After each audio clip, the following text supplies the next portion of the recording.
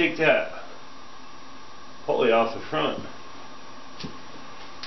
How's that leaking?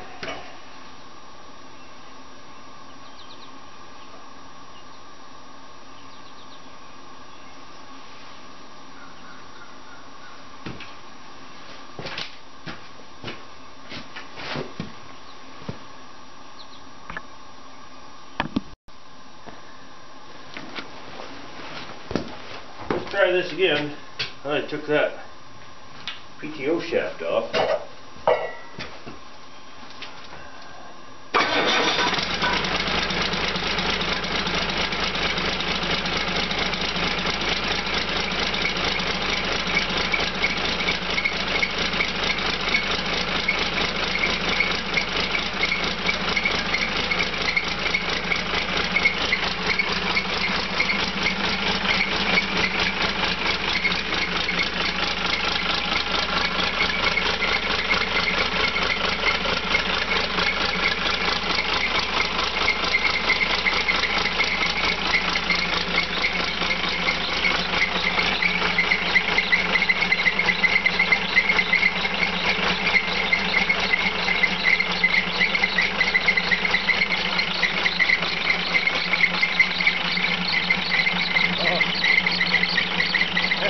That damn alternator froze up tighter than hell.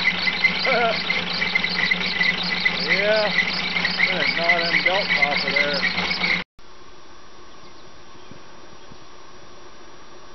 It's going to be a first start of Ford 6.6 liter. They're Brazilian built motors. Something I bought in I bought a bunch of stuff on an adventure I took. Knew nothing about this motor. Couldn't get it started up, but for the price I thought, oh, what the hell. But it sat long enough. It was in a complete truck. See, the fellas just cut the frame of the truck, front axle out from under it, and that's how I bought it. So it was under, it was under the hood, out of the weather, but it sat long enough. The alternators froze. That's what them squealing belts are.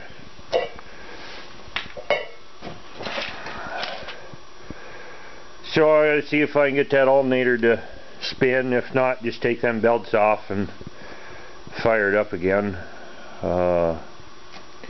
It was in a Ford F700 mid-80s. I don't know the exact date. Look on the tag there. But I did see this yesterday when I took the air filter out. It was a City of Pittsburgh truck, so it was city maintained. I don't know if those miles are right. I wouldn't see why they wouldn't be. Awful low miles for a city truck, but it was definitely all rusted out.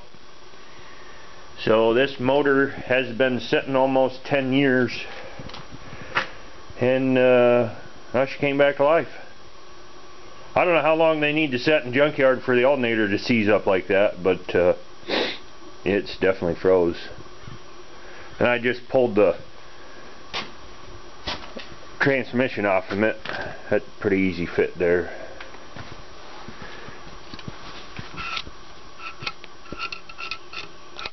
Oh, the motor's 91. So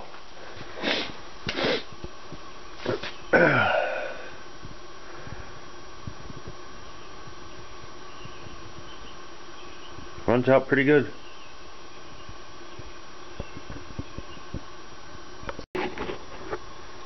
There's something else I just noticed here. I get in a hurry and forget things a good many times. Last night I didn't want it to rain here at the edge of the garage. It was supposed to. Here's my 5-gallon pail of diesel fuel.